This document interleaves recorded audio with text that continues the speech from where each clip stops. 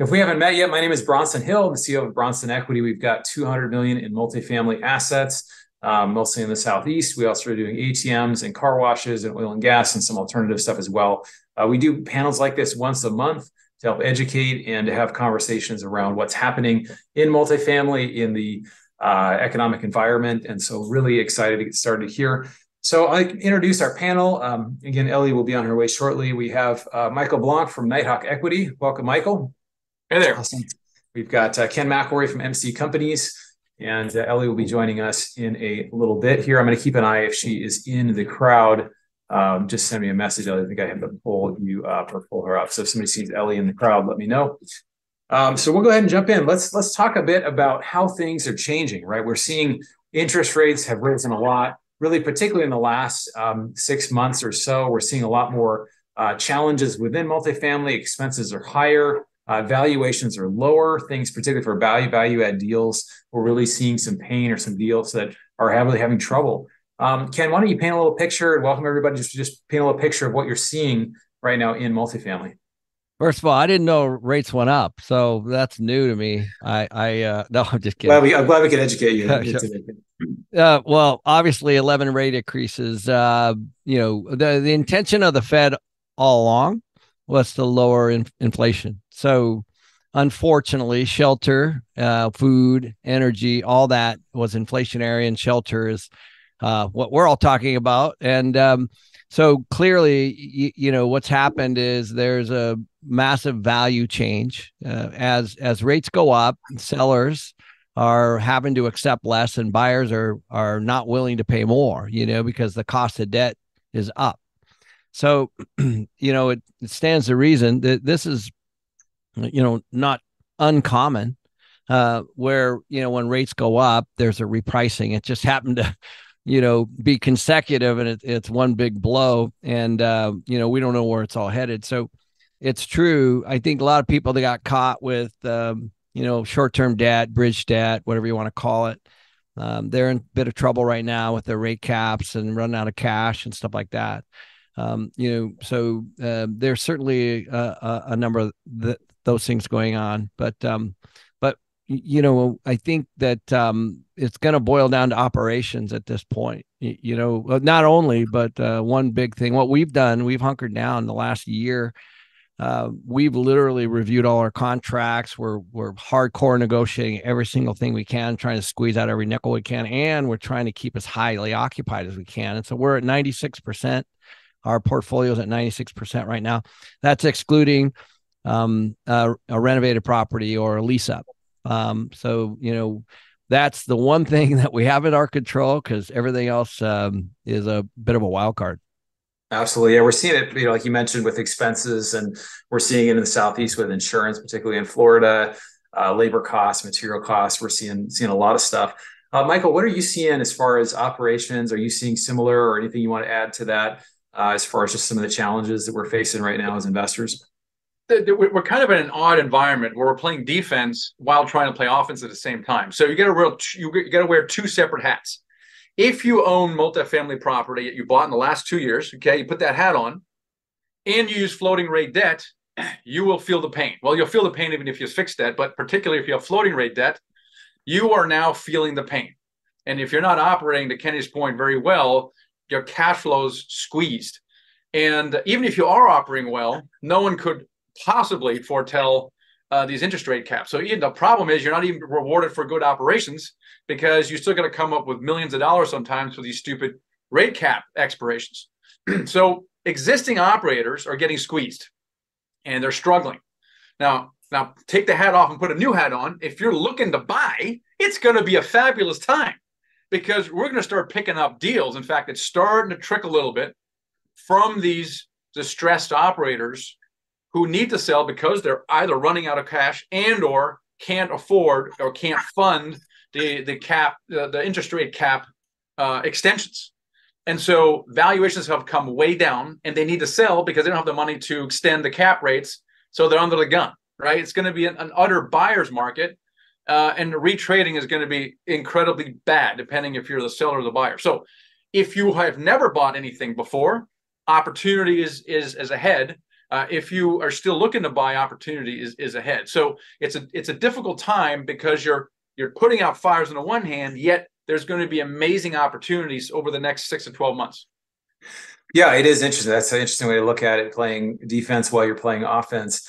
Let's talk for a minute about operations. Obviously there's a huge difference between solid operators that are operating things well. You mentioned, Ken, 96%. That's super impressive across your portfolio. What would you say, particularly in value add deals, what sort of, if you're doing a value add deal and lots of renovations, what's a good kind of occupancy in those type of situations? 80%, 85%, depends how much you're doing as far as maintaining cash flow in a situation like this. Because I know that's the challenge, right? Is when you have a value add thing, you're trying to do renovations, so you have to have some vacancy, but you also have to have enough income to stabilize the property while you're doing that. Yeah, I think the bigger question would be, is it worth renovating right now? And I think that everybody should be looking at that option. So I'll give you a couple examples. If you bought 2 years ago, like Michael said, you for sure got a lot of rent lift on your classic units, the ones that you were going to renovate. So it's possible that your classic units are at your business plan rent. And so what we did is we took a look at all of that. And here's why. When you start to look at trade outs, let's say something was $1,000 and you renovated and it's supposed to be 1,200. You have to look at, do you really need something down 60 days? And how much more are you really going to get? And by the way, don't forget, you can always get a second bite at the apple. You don't have to renovate everything.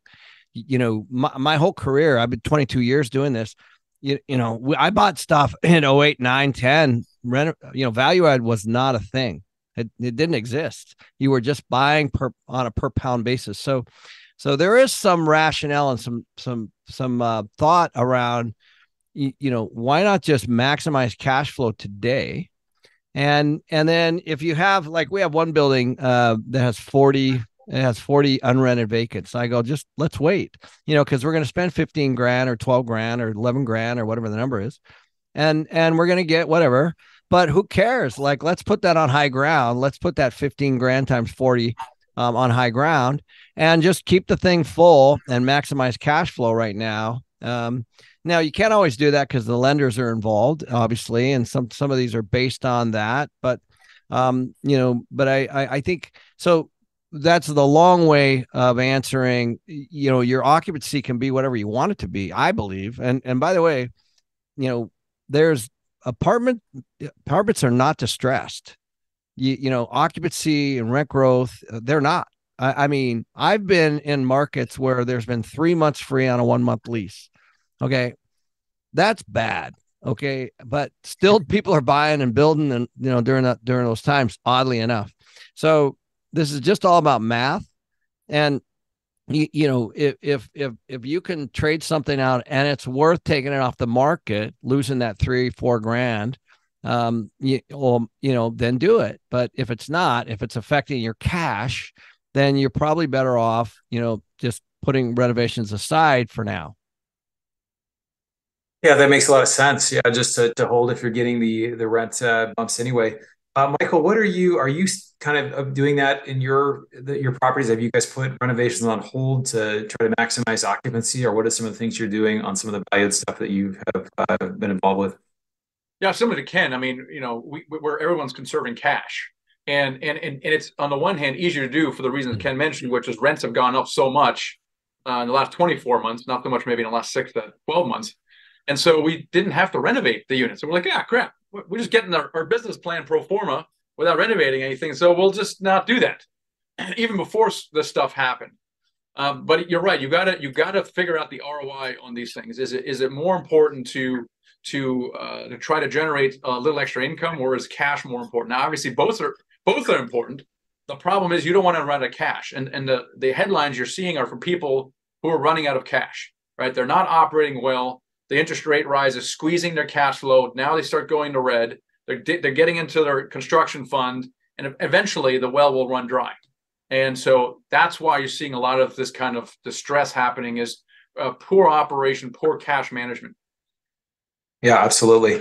And that's really the thing, right? When you run out of cash in any business, you have trouble. What would you say to we've got a deal, it's a capital call going, and it's not a fun situation for investors or for us at all. What would you say to operators that are short of cash and said, okay, our occupancy may have dropped for a bit, or something happened, all of a sudden we were just seeing expenses way higher, or here's another situation, we're seeing we've done all these renovations and now the valuation was way up here, but even after renovations, the valuations now have come down so substantially. Ken, what do you say kind of in those situations? I know you mentioned the cash in refinance where you bring money to the table, and obviously if you have wealthy partners, you can do that. But what's the best approach for operators in those type of situations? Yeah. So first of all, I think that if people should have been, I always say cut once, cut deep, instead of 1,000 cuts. So, a year ago when all this started, we sat down, we went through every asset and we said, this is our plan.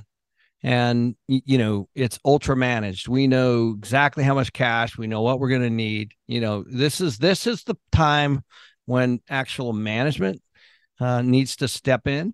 And the problem is, Bronson, is a lot of the people that raise money, they just learned how to raise money.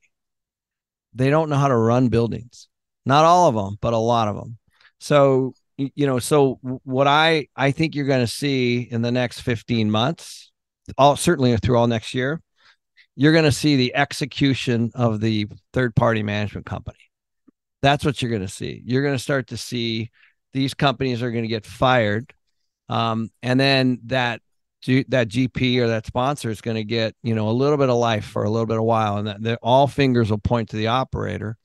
And by the way, it might be the operator, that might be legit, but you're going to see a tremendous amount of turnover on the third party management side primarily. But, every asset has a plan, every asset is a little bit different. So, as you guys know, we did a couple cash in refis. Gosh, it's been 6-8 months now. So what that is essentially, it's the opposite of a cash out. The cash out, you actually get money, and that's a tax-free event.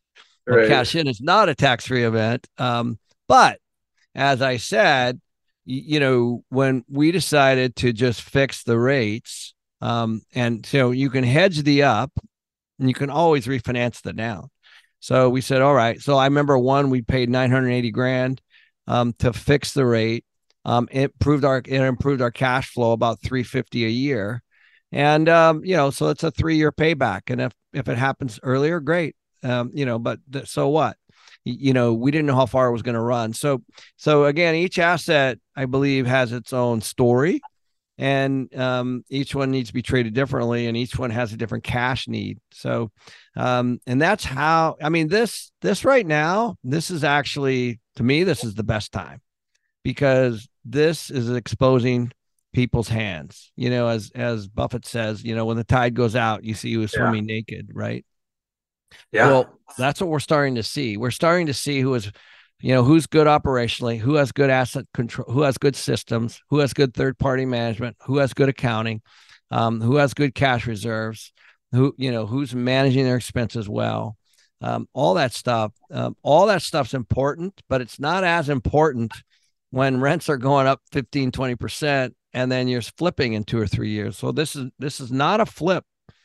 This is now extend and pretend, right? And that's where we are. So to me, this is the best time. I've been through this before, and certainly in 2008. And it's interesting. I'm just sitting in the theater watching it all, go by.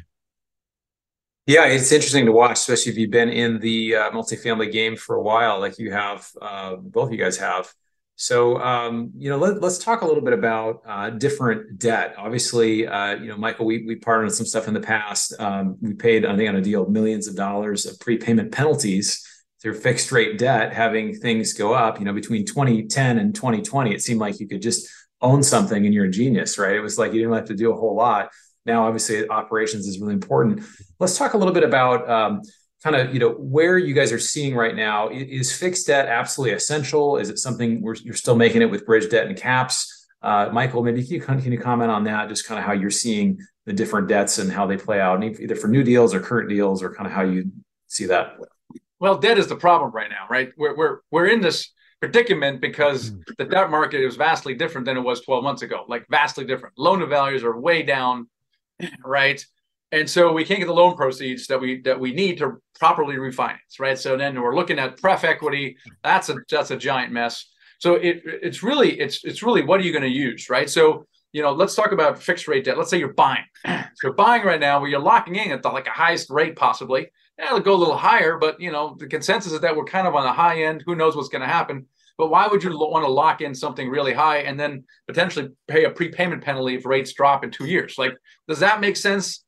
I don't know, right? Now, let's talk about floating rate. Floating rate got us into this mess, right? So we're like, oh, that was bad. I'll never do that again. Well, maybe you should. Maybe you should consider a floating rate.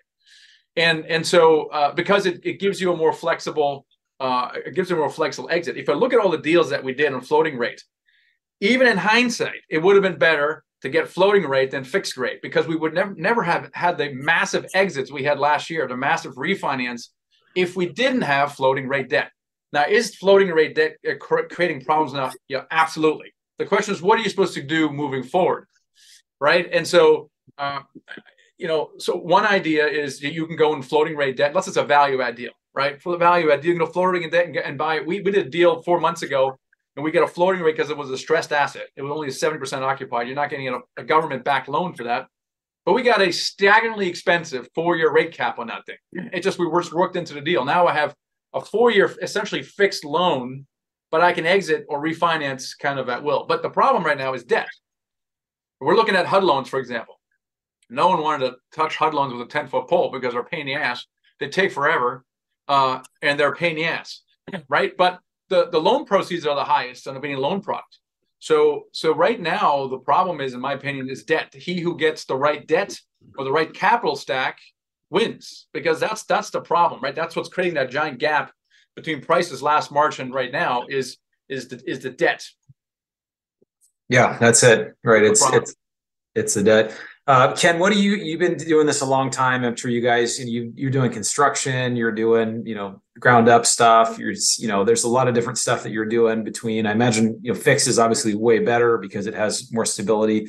Can you talk a little bit about, how particularly you've approached value add and how that's changed maybe over the last year or two, or has it changed at all? Yeah, well, I think Michael's spot on so many levels. Let's just go back to 2 years ago where debt was, say, 4, probably 3, but let's say 4, and pref was 6. So if you're doing a 50-50 split, your cost of money was 5. You know what I mean? So that's called the blended cost of capital. So you have to look at the blended cost of capital between the two things, because either way, there's some percentage that makes up 100%. So it's just easy for me to make my point with 50-50, even though back then we would get more loan to value, let's say. So today, rates are 6 and pref is probably 8. So now your blended cost of capital is 7. So when you look at a deal today, you have to acknowledge the fact that your blended cost of capital has gone up at least 2 points, potentially even more. And so if you're going to, people can put all their money into a T-bill and get north of 5. Okay. So you're not going to raise equity under 5. And so that's a problem, now that's not necessarily debt, that's equity, but it does affect debt when if you're going to be into a debt fund, let's say, it's going to have to pay out significantly more than that. So, so you always have to look at the blended cost of capital and how it affects the project itself. And I think that's the first thing. And so, whatever that makeup is, what Michael said is right on. He did a floater with a 4-year rate cap that was expensive, but it made sense. And so, that's one strategy. Assumptions are a thing right now, right? People are jumping on those. That's another thing. But if you started building 2 years ago, like we did, and we thought our takeout, our stabilized interest rate was going to be 4 or 4.5. We've blown right past that. So obviously that affects a lot of stuff. Absolutely. So we do have Ellie Perlman with us. It appears you're listed as Jeanette Robinson there, one of your team members. So it was a little confusing. Oh, now it's switched. Awesome. Well, welcome. I know we had a little technical difficulties. Really excited to have you. And Ellie works with Blue Lake Capital, doing a lot of multifamily. We're just going to talking really, Ellie, about rates and kind of how obviously things have changed, fixed rate versus bridge debt. I guess I'll just kind of start with you on this as well, or kind of move on to you. Do you see bridge still having a place for some multifamily deals? Are you doing all fixed rate? What's really changed, I guess, in the last year for you guys? Yeah, absolutely. Thank you. And hi, everyone. And apologies for the technical, difficulties. We rarely have those. And so that's what happens when you give logins to team members and then you cannot this platform. So when it comes to rates, and we are multifamily sponsors and operators, and we have about $500 million in AUM. We sold half of our portfolio a few years ago. It really does not make sense right now to take any bridge. And I used to be a real estate attorney in my past life, so I'm very conservative in my nature. And the issue right now, to kind of relate to what Ken, said earlier, when you have a negative leverage, meaning when your cap rate is higher than when your debt is higher than your cap rate, it's going to be really hard to make any deal work and raise money from investors. And so right now, actually, what we're finding in the market, there are kind of three options. Either you go with a bridge loan, and I personally, I'm not a huge favor, not that I didn't do it in the past, but there's so many variables in real estate that if you can take that one piece out of the equation and put something that is fixed, it's easier to handle any uncertainties and any changes. So you still have bridge debt, and I don't think they're very popular right now. You have fixed rate, mainly Freddie and Fannie agencies. And as Ken mentioned, and I think also Michael talked about it, it's, the rates are pretty high, and that's going to make deals, it's going to turn a lot of interesting deals into very unattractive. The third option, which is what we're focused on, is assumption. And so you can definitely assume a loan and kind of walk into, it's kind of a door to the past. So we closed about 3 weeks ago or so, we closed the deal at sub 3% fixed for 12 years with 7 years IO. These, and it was an off-market deal. So thankfully no one else saw the deal besides us. But these things are, they're really hard to find. But when today's, cap rates are 5 to 6%, depending on the markets, and we buy Class B in the Sunbelt area. And when rates are 5 to 6 for interest rates are 5 to 6%, when you stumble on a fixed, sub 3% interest rate loan, then it makes it a very, very interesting deal. So I think if you're looking to do something a bit different, focus on those assumption loans that nobody wanted to touch 2 years ago, 3 years ago.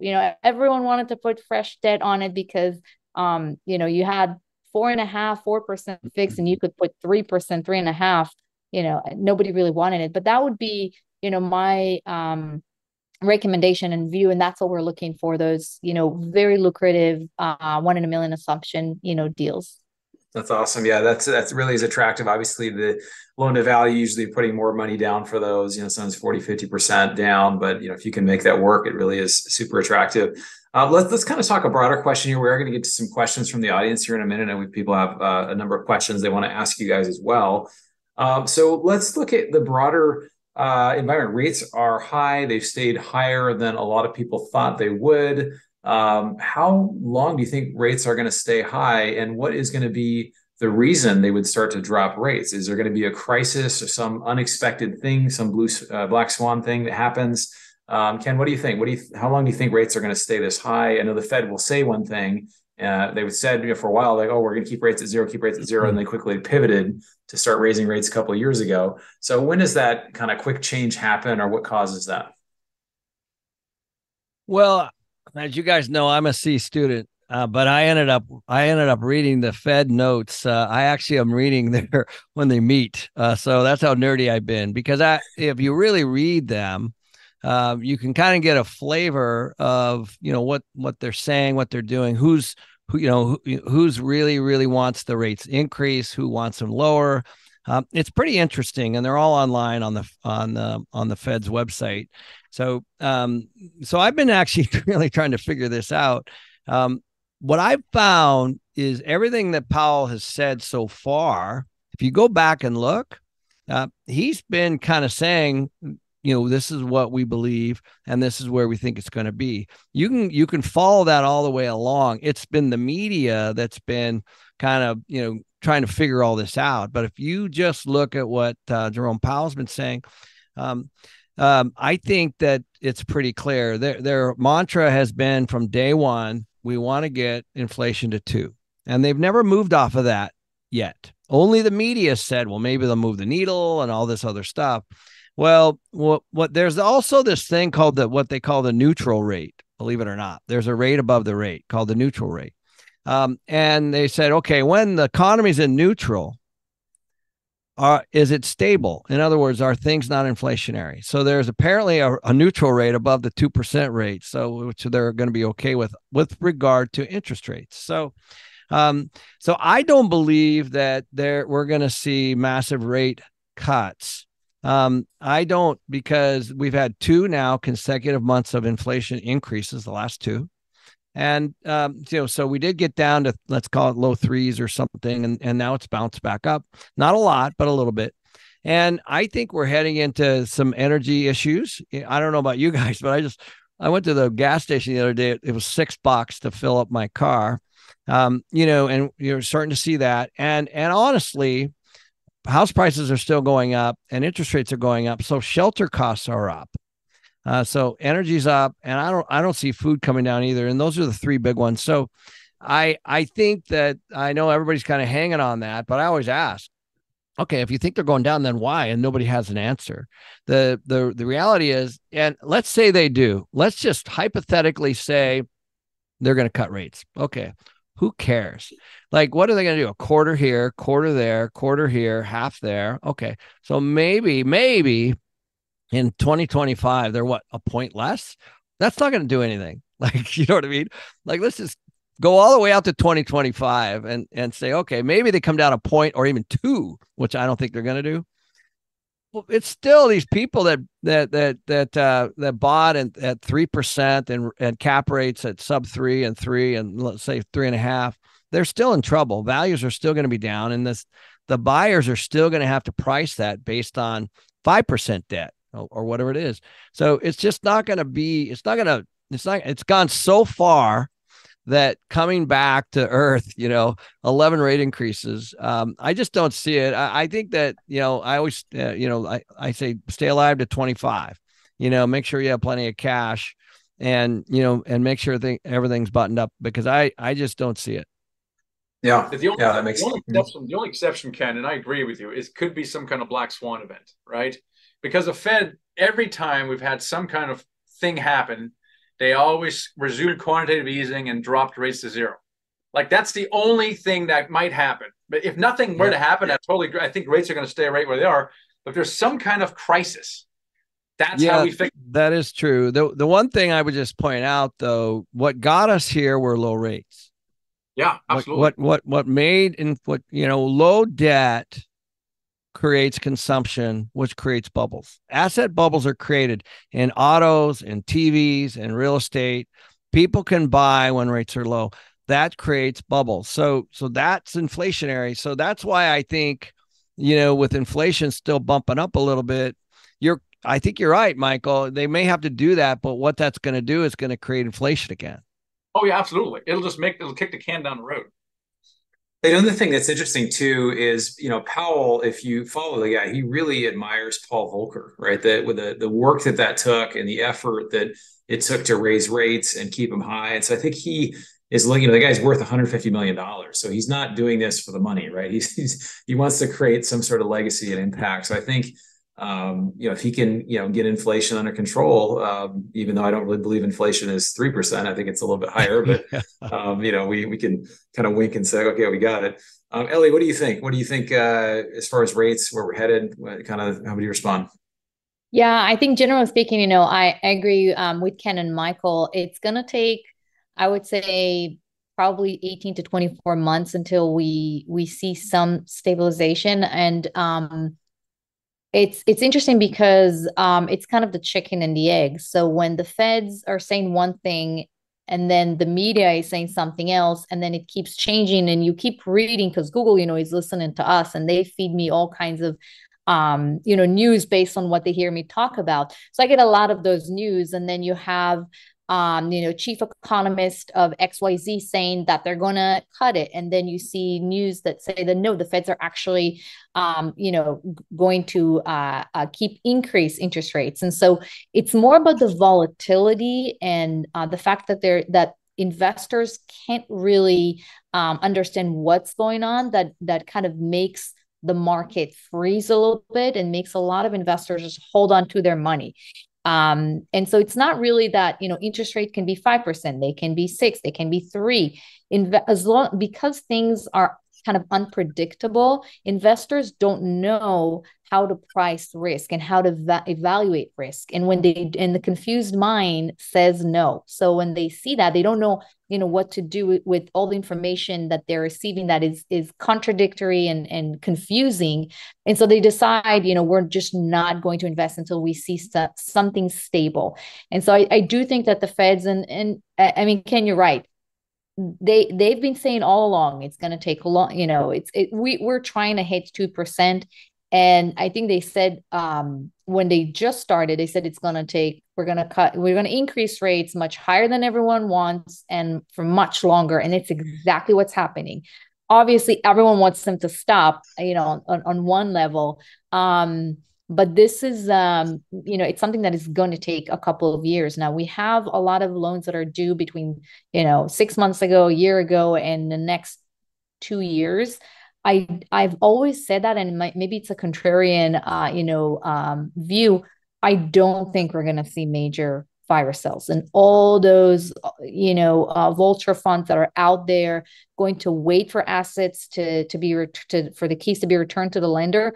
It's not going to be similar to office, because when it comes to multifamily, yes, debt, it sucks right now and things are hard, but and the future is not very clear for some assets, but the demand, unlike office, the demand for multifamily is still strong. If anything, it's stronger because of the increase in interest rates. More and more tenants cannot buy homes. So it fuels the demand for multifamily. So the demand drivers are still strong, and they're stronger than ever.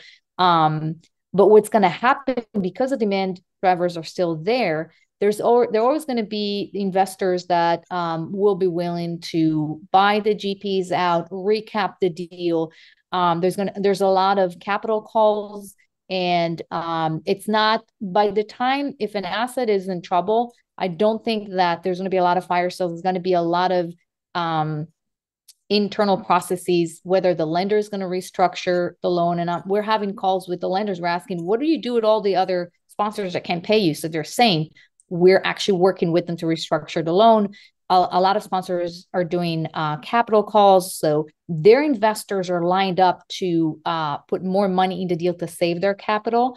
So I don't think there are going to be that many assets that are going to be out there for fire sale. And I may be wrong, but that's how I see it. But yeah, the feds, going back to your question, they're going to keep increasing rates, and we should all, buckle up, because the ride is not over yet. So we're going to get to some. Go ahead, Michael, sir. I don't know. I'm not sure if I agree 100% with you, Ellie, about the opportunity. I think there is going to be a lot of distress. Like we're just talking to some peers of ours. Like we have been working on this like nonstop, night and day, for like at least 12 months. Like what can we do? Like Ken said, operations. What can we shore up? What contracts can we renegotiate? What can we do? What are our options? How can we finance? What do we get? Right? We've been doing this for 12 months, like eating us up, right? But a lot of people we talk to, they're like not doing anything. And their loans expire in like 10 months. Like, I think everybody's got their head in the sand right now. And I don't know if people are actually being proactive. I think they're thinking they're going to be okay. Rates are going to come down and they're going to be okay. So I don't know. I'm just saying that if we're working so hard and you're working so hard and a lot of these other people are not working that hard, but they have the same problem, there's only one place that I can go. Yeah, it seems like this does show, as Ken was sharing the Warren Buffett quote of, you can tell who's been swimming naked when the tide goes out. The tide is starting to go out, and we're seeing kind of, who's got their shorts on. Kenny's got pants on. I don't know. He's sitting behind there. Yeah. we can't tell, but we'll assume he does. That's funny. On a side note, I had recording one of these. I was wearing my sport coat one time, and I was wearing shorts and sandals, and I did a little side shot to say, it's like the business casual. You can't really tell what people are actually wearing. Anyway, kind of funny. We're going to get into some questions here in a minute. Really loving the conversation here. Let's kind of go to this. I think this is the question everybody's asking is, well, what do I do now, right? Maybe people are seeing some, I talked to one investor, like I mentioned, we have a capital call going. One guy I talked to, he said he's in 5 other capital calls, like literally 5 other capital calls. So people are feeling kind of the pain of this. So the question a lot of people I'm sure in the audience are asking too is like, is it a good time or should I wait, right? And to Ellie's point, the confused mind will say to wait. So, I mean, Ken, how would you answer that? We'll go around. Just, do you think it's a good time? What are some things to be aware of, or things to be, here's opportunities or challenges as a passive investor you should look at before getting involved? Well, you guys, I've been buying 20 years, right? So we have a lot of assets, $2 billion right now. I think we've done $3 billion in acquisitions, and I will tell you, right now is a lot easier than it was a year ago or 2 years ago, as somebody who's trying to buy. So the brokers are calling me. Like all of a sudden, I have a lot of inbound. And it's kind of fun because some of these young brokers, they too are not used to renegotiating and price drops and retrades and stuff like that, and they're getting all fired up right now, and I love it because they're all they've ever seen is the apartment market go up and 30, 40, 50 buyers and multiple best and finals. So that's where we came from. That's not normal in my whole history. That's not normal. So we're I can't wait for where we're headed, because I want to buy. I love this asset class. I'm with Ellie. I think it's the greatest asset class. It's got a very bright future. And so any chink in the armor we can get from what was going on is good. Yeah. Yeah, I totally agree. I think it's actually the best time to buy because you finally know as a passive investor what to ask. I mean, what to look for. Actually, also as a sponsor, when everything was great, we tried also to the best of our ability and knowledge to be conservative, but you don't really know if it's going to be a debt issue, if it's going to be if the rents that you underwritten are not going to hold up. It's a pro forma. Nobody can really know what's going on. But now when we're underwriting, we know, okay, we're going to take fixed loan, we're going to place a fixed rate debt on the property. It's going to be 5 to 5.5. So we know, to take the volatility out of the equation as much as we can. And just like Ken said, we're getting calls from brokers that also say to us, hey, a deal that you passed on because the price was too high, it's been 2 months and now they're coming back and they say, you remember the price you put on, the LOI? We'll take it. Yeah, And the market's come down since then. Yeah. yeah, That was the old offer. yeah, Yeah. exactly. Things change, right? So we see definitely, pricing went down 20 to 25% compared to a year ago, which is a huge delta. And this is actually the best time, assets that we can now buy at 5%, 5.5% cap. They were no short than 3%, 18 months ago. And nothing really changed besides, the debt. And so I think it's actually a great time to buy because also, and you asked Bronson, what should a passive investor do? Ask as many questions as they can, starting with the debt. What is the debt structure? What's the worst that can happen? Walk me through it. What are your assumptions on rents? Do you think you can increase it 150, 300? Why do you think so? You don't have to be an underwriter, just a bit of a common sense. I think the few things that I would focus on is understanding the debt.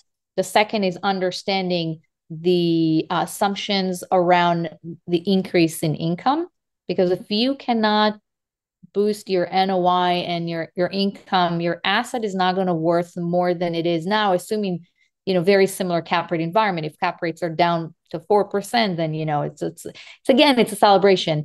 And then the third thing is of course I'm going to ask, how much skin in the game do you have? Are you investing your own money? So that they're very motivated as sponsors to work as hard as they can.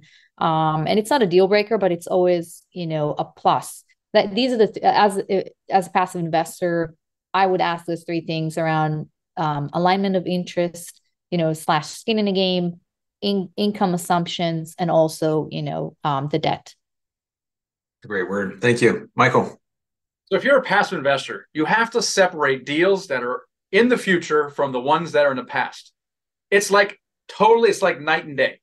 Like this deal we closed four months ago was underwritten completely different than any deal in 18 or 24 months ago. They're different deals, right? 18, 24 months ago, we got 3% debt. We got a floating rate with an interest rate cap, right? We're projecting these things no one could have foretold. So you could argue that anything bought over the last 8 to 24 months was bought towards the very top of the market, which is probably true. Okay, now we have lost so much valuation that you could argue within 12 months, we went from the top of the market to the bottom of the market. Like normally these things take like 7 years, I thought.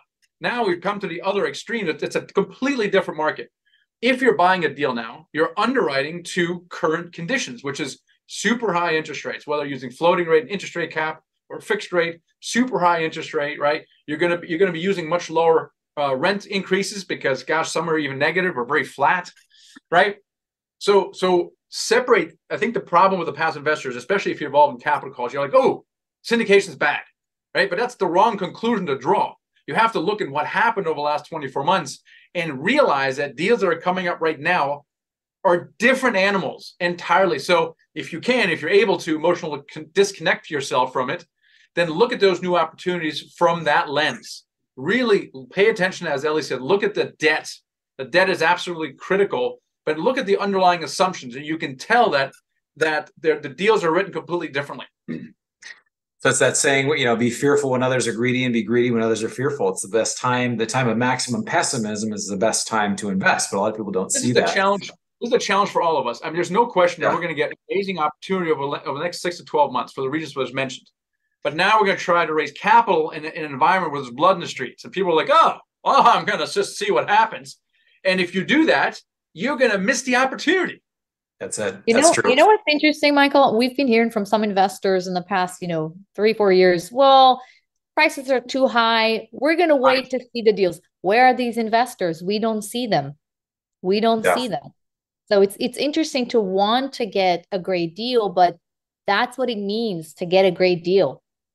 To take some amount of risk when you see that things are changing. And I do think that, cap rates are going to compress in the future. Probably not in the next 18 months, but they will. And I don't think they're going to stay 5.5 right now. A beautiful Class B building in a great neighborhood, in Charlotte or in Atlanta.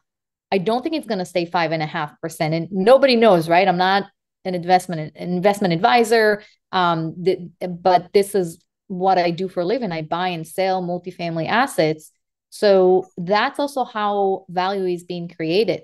when you're buying at a high, this is the buy high, sell, or this is actually the buy high, sell low when we're talking about cap rates. Buy at a higher cap rate, sell when the cap rate is low. Even if the NOI is flat, you're going to make money. Hopefully NOI is going to go up, but cap rates are going to go down. And that's also a big portion of how you make, money. But can you project in your underwriting a lower cap rate? Like, I have a problem with that. Yeah. We do all the time. You're buying like a 6.2 cap rate, and in your underwriting, you're putting a 5-year exit at 5. I'm like, I can't defend that because I mean, it should. You're right. It's like it should normalize, but I can't defend underwriting. I'm sorry. I thought you were asking if we're putting higher. We always put higher cap rate. Oh, okay. Higher. You're saying cap rates should compress over the next 5 years, and you're right. We don't underwrite it. Yes, we're hoping for it. I just can't defend it. It's like, I buy at 5, I underwrite to 6, I hope for 4. Guys, we're gonna take a quick pause here. I have a shameless plug to make, and then we're gonna come back with some questions. So let's get the chat box going with questions, guys. I know a lot of people engaging here have some questions. There's some coming in here. I'm gonna share my screen for a minute here. So this is my first full-length book coming out called Fire Yourself, coming out here shortly. We're actually having the pre-launch team next week. I'll put something in the chat if you're interested in getting a free copy of the book, writing a review, and helping promote it. It has a foreword by this guy, I don't know who it is, Ken McElroy, in there, which is kind of fun. So, and then Michael, I think, has an endorsement in there too. So I will share that in the chat. So that's super exciting. Also, an event coming up called the Advanced Real Estate Investing Summit, October 19th and 20th. We're not sold out, but we're getting really a lot of interest in this. We have David Green here in the middle from the Bigger Pockets podcast. Ken's going to be a part of this event as well. I don't see Ken's picture here. I don't know why he's right in the front there. He's right there. I don't have a motorcycle jacket on though. Yeah, like you. That's right. That's how you know you got it going, right? got a Neil Bawa, a bunch of folks here. So I will put info in this for the chat. We still do have the early bird rate going. There's limited space. It's going to be a phenomenal event. It's a Thursday evening and Friday all day in Los Angeles. So I'll stick that in the chat. We will jump to some questions here. So let me get these questions going, and then I'll stick those links in the chat for everyone. So a question comes here about rate caps, about having a rate cap. Is there some chance that you guys think that rate cap providers will blow up, like almost like the insurance, where rate cap is, it limits, or you get reimbursed if rates go higher than the cap that you have, you get reimbursed later. Is there a chance that some of those guys go out of business? What do you guys think? It's entirely possible. Yeah, entirely possible. Depends on the company. Yep. It would be bad. Yeah, that would be pretty bad for everybody, right? So it will be. I think, I don't know if the government is going to step in, but I think it's very likely that at least some of them are going to become insolvent. I just don't see. I mean, when we were buying rate caps, it went. Some of them, I think it was 3 years ago, were $400,000, and then in recent years, it would $1 to $2 million. It was $1 to $2 million. And I always thought of it as buying an insurance from an insurance company while you're driving your car and they're watching you, having a car accident in slow motion. So they know they will pay. Prices went up. I think they're going to be in some trouble, at least some of them. I think probably will go out of business. Not a fun scenario.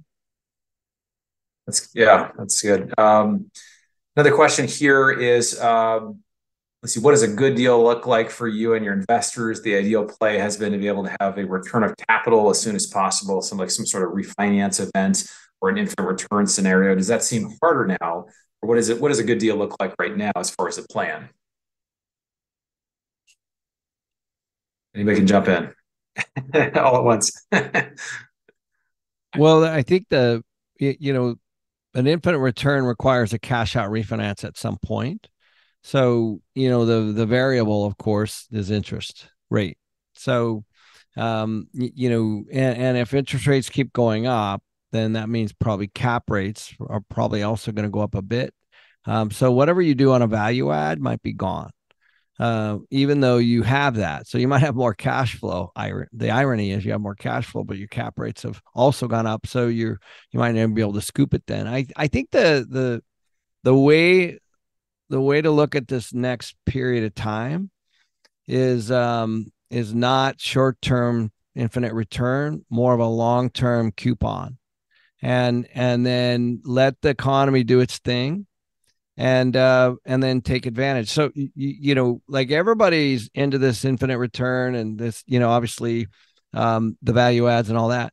My entire career was not centered around that. It was just buying assets, having the tenants pay down the debt, and having the investors get reoccurring cash, making a very good return on their money. The infinite return model and the cash out, tax-free cash out, while it's been great, that song's over for a while. It's interesting to say that, Ken. I think investors' expectations have changed quite a bit. And I think that's a good thing. I think their return expectations are lower. I think people want more of a guaranteed return. They care a little less about upside. I think that's one of the reasons that these debt funds are a little bit more popular now these days than anything else. People just want to park their money and get 9 or 10% return. I think going back to that mindset, Ken, that the more traditional buy and hold is probably not a bad idea. I think everybody got really aggressive with these cash out refinances, and that works when interest rates are stable or going down. But when they're going up, man, the game is over. And I don't know if we can sell investors on that unless the deal is very clear. But the problem is, if interest rates are going to go up, that business plan is going to go away. And I think investors can see through that. I think it's going to be a tough sell. I have a bit of a different angle. So to me, first and foremost, before I even start looking at the debt, I'm looking at the tenant base. If the deal looks great on paper, but tenants are kind of challenging tenants and they don't pay on time, it doesn't matter what kind of debt you're going to put on the property. It doesn't matter how great your team is. It's just not going to generate enough cash flow. So I'm looking for those boring assets, boring tenants. That's first and foremost. That's what makes a deal a great deal. It's the tenants. That's the one component that was the common denominator when it comes to all the great exits we've had. It's the tenants. That's one thing. The second one is if the deal works with a fixed rate 50%, 55% LTV, which is pretty low, then to me, it's a great deal. Because even if interest rates are going to go up, it's not going to really not directly going to impact your cash flow. It might impact your cash flow in a much less impactful way indirectly, because it's going to increase the tenants' cost of living, because everything is more expensive. So maybe some of them are going to be late or unable to pay their rent, but it's not going to be as significant as debt going from $100,000 a month to $200,000 and, kind of wiping the entire cash flow out. So this just the strength of the tenant base, and any deal that has conservative LTV with a, fixed rate loan, for me, that combination is powerful. That is what I consider a good deal in today's market. So guys, I want to be sensitive to time. We are getting toward the top of the hour. Just wanted to say thank you to each of you. You are all amazing operators. I have tremendous respect for the value you guys are adding to the multifamily space. I really encourage everybody listening or watching on a replay to reach out to you guys, hear about your deals. You guys are all actively doing deals.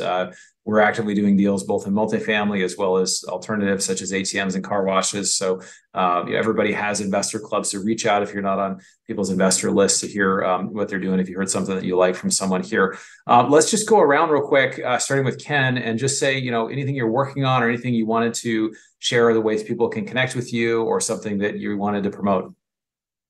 Yeah, we're still extremely active. We're doing 1 to 3 offers a week. And sourcing as much as we can. We have a 220 unit in escrow now. I'm actually buying a company. I'm buying a billboard company right now. I'm in escrow on that. Nice. It's 20-year-old business.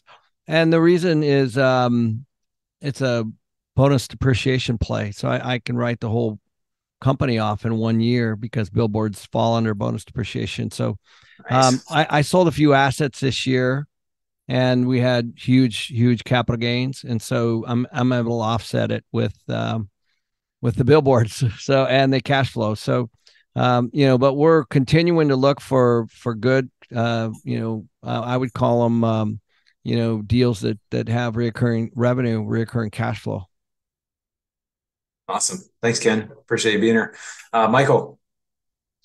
Yeah, our investment firm is called Nighthawk Equity at nighthawkequity.com. And we're an alternative investment focused on the real estate space. We'd love to have a conversation with you. There's a free download on nighthawkequity.com. It's a passive income calculator, which is really cool. Like Ellie, we believe that real estate is really the best investment vehicle. So you can get that at nighthawkequity.com/calculator. And real quick, if you're interested in getting into the game yourself as an active entrepreneur or syndicator and want to take advantage of these opportunities, then we just put out a free masterclass called Apartments 101. And you can see that at apartments101.co. It's just 4 free videos, and it kind of gives you an introduction to the syndications. Awesome. Thanks, Michael. Appreciate you being here, man. Ellie, how can people follow you, get in touch, and track what you're doing there? Yeah, absolutely. So you can definitely reach out to us. If you Google my name, Ellie Perlman, or go to our website, bluelake-capital.com. We're actively raising, it's only for accredited investors. We have a deal that we're raising for, and we also have a fund. And we have, we're offering to investors 6 to 8% pref.